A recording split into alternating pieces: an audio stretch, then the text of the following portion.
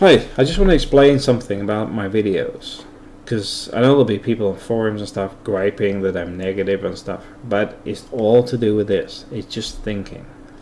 Now, I'm not running down the Philippines. I did well on the Philippines, and what I will say about the Philippines is it's all about this.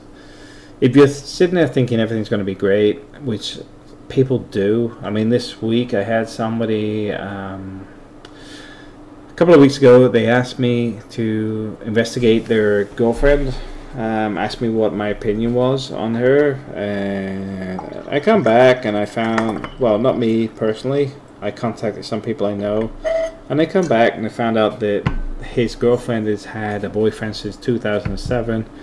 I'm 50-50 that they've already got a child. And this guy is still talking with the girl, so I cut him off yesterday, because simply if he can't see what's right in front of him, then good luck to him, because he's going to need it. The reason I say that is I have no patience for these people anymore. I help people that need genuine help, not people that walk into it. So if you watch my videos, you'll see there's certain scenarios where you're thinking, yeah, I gotta watch for that. Then you're switched on. But if you're sitting there thinking, well, that doesn't happen, I've looked on forums and these people don't have, they're retirees. Retirees are very different. Retirees sit on the beach and do nothing all day. They sit in a subdivision, they do nothing all day. They'll gripe online, they spend their day on the internet. If you're switched on, looking to do business, looking to make money in the Philippines, then I'm the guy you want to talk to. There's plenty of people that I wasn't even aware of until recently. They come back to me and says the reason I went to the Philippines was because of the stuff you wrote in your blog, and it was like a bit of a shock, because I hadn't really realized how many people there was. But the fact is, my friend Graham's doing really well in the Philippines now, and I've got several other friends from the UK and Australia, all doing good in the Philippines, but they're switched on.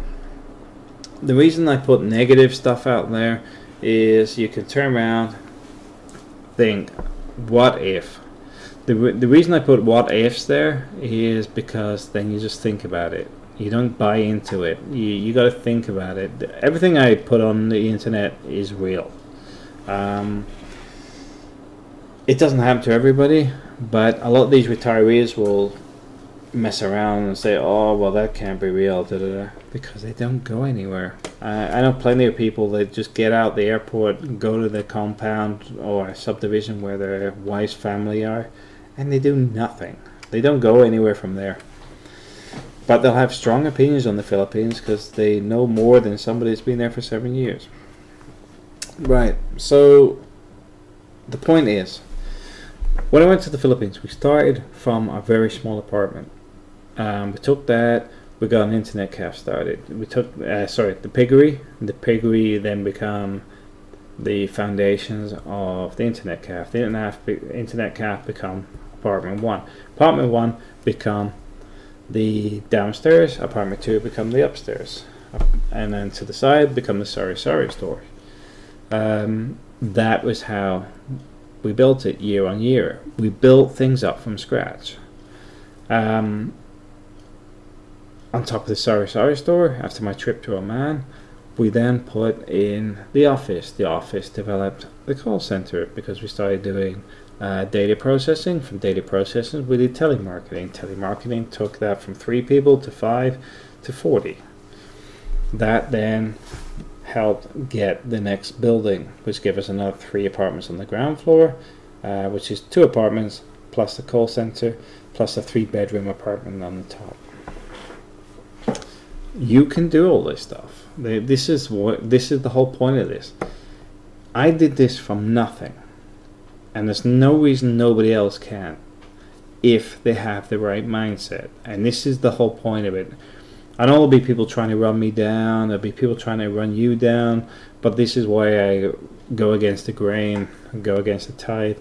Is the fact is, success is built on people willing to go the extra mile, People that see the opportunities where other people don't.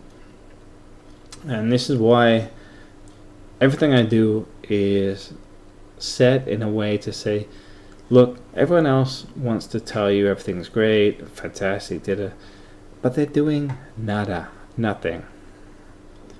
Ask them what they do. Ask them what they do to generate money, and most will be on SSS checks. They'll be doing nothing. What I did is I went to the Philippines with nothing, and I built that up to residual incomes. I built that up to a future for everybody, for my in-laws, my wife, my kids, and that's the way we're going. But I just wanted to say this because I'm going to make it very clear, there is nothing to stop you being successful in the Philippines if you're willing to put the hard work in. It's not easy, it never is, but it's not impossible. I did it, and I'm still going to be progressing in the Philippines.